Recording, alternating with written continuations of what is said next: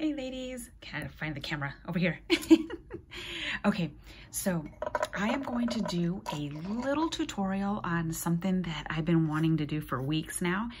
And so let me show you what my inspiration was. I had did this tag. Let me see, where's the camera? Here we go. A while ago, and I showed this on my video. And Paper Cherries, I order her monthly subscription of little goodies, and I was using all of her stuff because these beautiful trims came in it, these little epoxies, and just a bunch of cute little stuff. So I used them right here. And also I used her little sequin mix on here. So because I was doing these in just clusters, I was wanting to be able to create the clusters on the side, not actually on the project, so that if I wanted to add a cluster, I could just add it.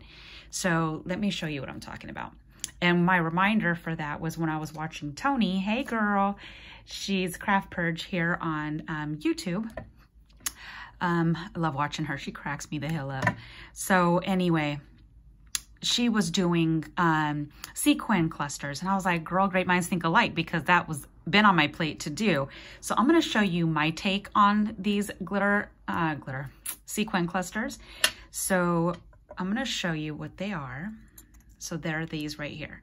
So they're just clusters of these super cute mixes that we all have, or we have plenty that we can make our own.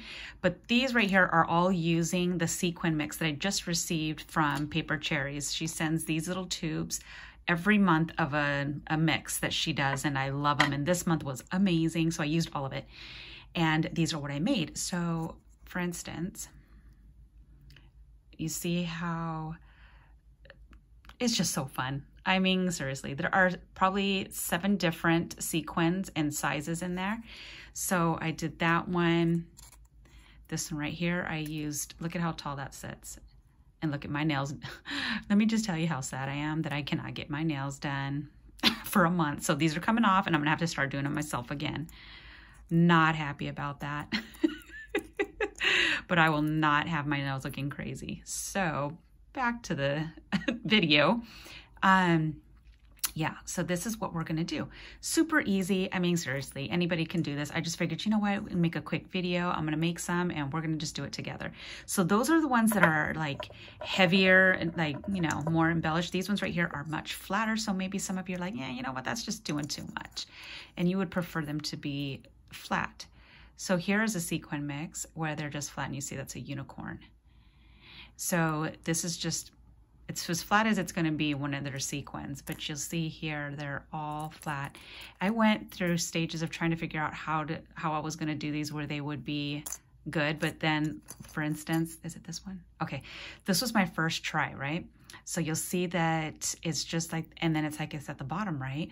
And I had this genius idea to go ahead, and I used one of my old baking pans. I turned it upside down. I put globs of glossy accent, and then I just stuck a bunch of the sequin mix all on it, and I put it in the freezer thinking that if I froze it and I took it out, that it would just be able to pop off, right? Well, this was a true testimony that glossy accents doesn't play, and it was not letting go.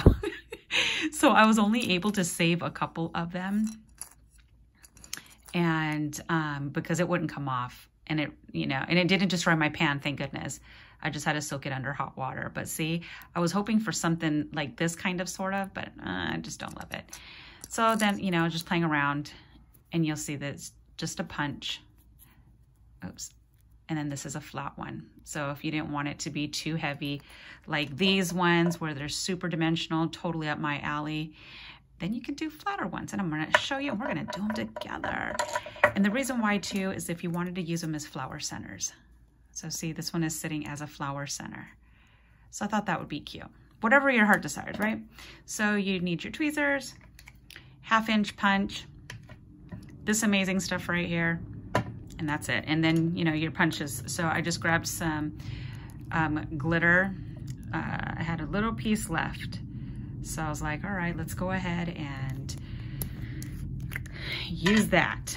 When it really doesn't matter though, because let me show you really quick. So for instance, I want you to see the difference when you use different papers. So this right here is the glitter. You can barely see at the very edges that that's what it is. It is pretty. I'm not gonna say it's not. It's really cute. But then, let's say, like for instance, this one, I did purple. So it'll show up a little purple on the edges.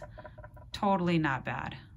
And then this one right here, I did in pink, which apparently you can just never go wrong. And then it looks like that. So it's up to you, the look you're going for. I just grabbed scrap pieces of paper and went on about my business. So let's go ahead and have this so it's not like right in the middle. And then we're gonna put a glob. No, maybe we're not because it dried out. You know what? I swear I poked a hole in this darn thing. Okay, now let's go ahead and try that again.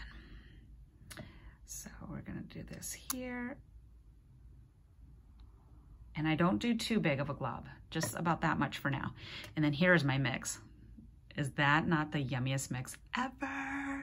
I put a ton of different sequins, little tiny ones. And that's all I do. I literally just, you know, just swoop it under here and then I will get it and then I will just kind of like put everything back in the circle because sometimes it'll hang off the edge. And then so far, this is how it looks. So you could totally stop right here and that's super cute, but you know what? I'm not gonna do that because I want just a little bit more. And because Glossy Accents is clear, all of the colors, even if I put it on top, it's still gonna show and still be super cute. So I'm not worried about it. And we can put it at the very edge if you don't wanna show the punch, completely up to you. And then we're just gonna take it and we're just gonna swift it under there a little bit, okay? So then, I'm not gonna turn it upside down because if you turn it upside down, what's gonna happen is it's still, you know, it's still very liquidy, so a chunk of it might fall back off. So all I do is I just try to push everything in the center and I leave it like this. Now, for instance, it's sticking up a little bit right there. This is my time to go ahead and flatten it if I don't want that sequence to stand up like that, just lightly. And there probably are loose ones on here, but I'm not gonna shake it off. I'll wait until it dries and then I will go ahead and tip it upside down for anything that's loose that did not have glue. But look at how pretty that is. And then it's just ready to go. So I absolutely love it. And I thought that would be fun to do it because I know I am not the only one that has a butt ton of these sequins. So let's go ahead and let's do another one. Why not? So I figured, you know what, it'd be cool if we did videos of just little stuff. They don't have to be major projects, you know, and just come on here and then share it with each other. Since we're all on lockdown, I would prefer to do this than watch a bunch of TV shows and movies, you know. I like to feel crafty all the time. So here we go. That's just a little bit, okay? So we're gonna go ahead and add some more of this. And then we're gonna take it under. And then, you know, just like do little videos for each other and we watch it and then, you know, we just do some more, you know, just little videos. They don't have to be major, you know, quick 5-minute little craft with me, tutorial, whatever. And that's, you know, I just thought it would be fun to do stuff like that because I totally do. I sit down as soon as I log out of work and I'm like, I need to be inspired. So look at how fun that is. Oh my gosh, the color combo is killing me softly right now. So fun. So I just let them sit on the side and Glossy Accents is pretty good about drying. It doesn't take too long. So it's about a good 20 minutes. And they're so fast to do, you know what I'm saying? Perfect, super duper cute. Well, what the hell, let's just do another one and then I'll shut up and then I'll let you guys go. So we'll go ahead and take this amazing, I love it. I forgot I even had these super small glitters or sequins, whatever you want to call them. Totally forgot. And I have a huge 12 by 12 bucket of a bunch of sequins, all sizes, all colors, gifted, purchased, you name it. And I'm just like kind of dabbing different places that I saw towards the edges. So we just get it here.